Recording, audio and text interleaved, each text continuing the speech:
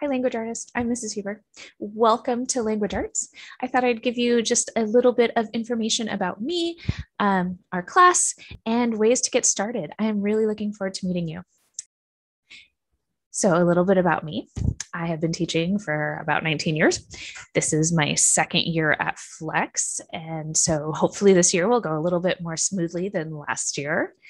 In my spare time, I really like to go camping. I like to go hiking. This summer, I just bought a kayak. So I've been kayaking a lot.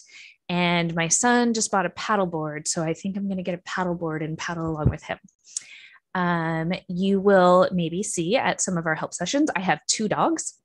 One dog, the little one, is named Sugar. She's a little Chihuahua. And the other one is named Toby. He is a border collie.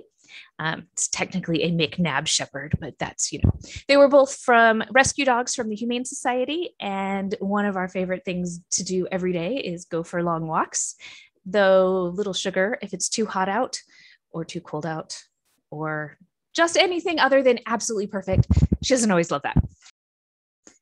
So enough about me. Let's take a look at what you'll be doing in class this year and how to get started. All right, so the first thing that you want to do to get started is to log into our Canvas page.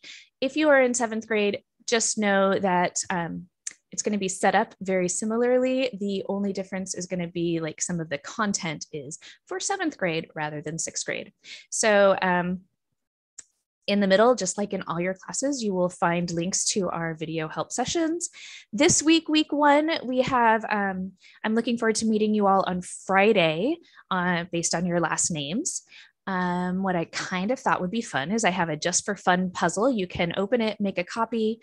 You could work on it on Kami, or you could print it out.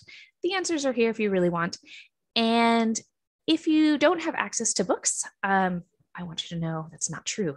You do have access to books. Our district has a online library through Sora that you can check out books on and read digitally. Epic is available to you.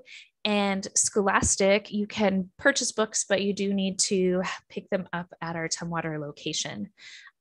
Just a note to 7th graders, if you do go to Epic, your names are not on there because it would have like 200 names on there. So if you want to read on Epic, I would love to have you. Send me an email, send me a message on Canvas, and I will add you to the class. So how to get started? What you want to do is you want to go to modules. So this is what it looks like when you get to modules. You will see we have our class resources, there's some videos, our learning targets, and a pacing guide. I'm working on updating the pacing guide, but it will show you as you go what you need to do for the entire semester. So far I have the first 2 weeks done, and I hope to get more done soon. The next part is our weekly plans. This is where you will go each week if you want to stay right with the class. Remember, that is not something that you have to do, but this is just a way to keep you on track so you don't have a lot of things to do at the end. So our weekly plan for week 0, you will find when our help sessions are, any announcements, and what I would suggest that you do this week. These are the things that I suggest you do this week. Then finally, the other way that you can work through the course is by going through the modules. Once you're in the modules, you can actually just use the next buttons. If you ever get to something that it says it won't open and it looks gray here on the modules page, it's because you haven't completed the assignment before that. There's also a little check off here to say that you've done it, and the circle to say, hey, wait, I still need to finish that. So as you're going, make sure that you complete each thing in order.